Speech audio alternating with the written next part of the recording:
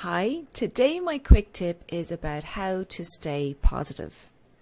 So, since I started doing all these quick tips and I'm a bit more visible on social media, some of my friends and relatives have been letting me know that they appreciate what I'm doing and they marvel at my positivity and things like that. So I thought maybe today I could tell you my secret to staying positive.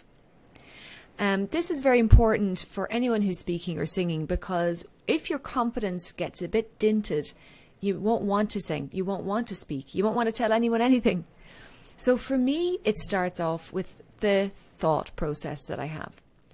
When I have a thought, I always ask myself, is this a helpful or an unhelpful thought? Sometimes I might look at a situation and the truth of the situation is, I don't want to do this. This is difficult. And I ask myself if thinking that way is helpful. If it's not, I'll try to think about it differently. So if it is a difficult situation, I might try and use words like, oh, it's challenging, it's stretching me, it's getting me out of my comfort zone. And try to use phrases and words that are a little bit more geared towards it's a positive thing that things are difficult.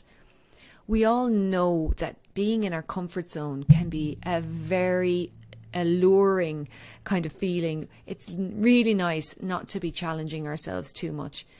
And I've fallen into that trap many a time, and I can get a little lazy when I get into my comfort zone. And then when things are difficult, I, as much as anyone, can be complaining in my mind. But I try not to. And coming back to this idea, is it a helpful thought or unhelpful, always helps me. The second thing that has been the backbone of my positivity is a feeling like I'm not fully alone in things. This is something that really happened when I started doing meditation. And I highly recommend meditation or prayer even, if that's what you're into. But when we start to acknowledge that this life that we have is a gift that was given to us by something or someone, you know, maybe we could say it's our parents, but it's an opportunity that we're not fully responsible for. Like, I didn't create this physical body that I'm in. There's so much magic and so much mystery to the idea of why am I here and what is this life about?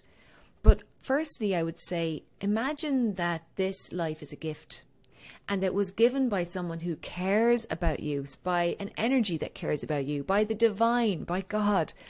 And when you notice that feeling of gratitude for your life, you start to feel connected to this entity that probably gave you your life.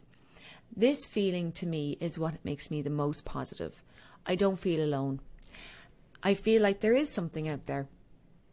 Now, you might disagree with me, and that's fine. Whatever works for you is absolutely fine. But if you've ever had an inkling that there's something more, maybe you've had a close call or an escape of some kind where things have gone badly and somehow it all turned out okay, or a near-death experience where suddenly you realized, oh, I've been saved from that situation. Sometimes situations like that help us to see that we're being helped, we're being guided sometimes.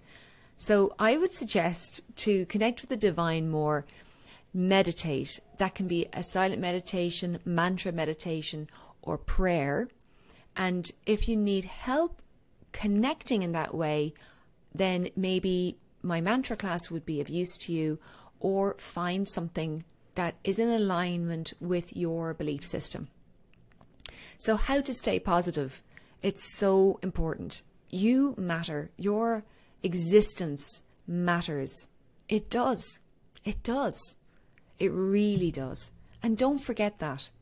Because even if it's only one other person, or your pet, or the flower that you water every day, you're needed to be where you are, and no one else can replace you exactly where you are.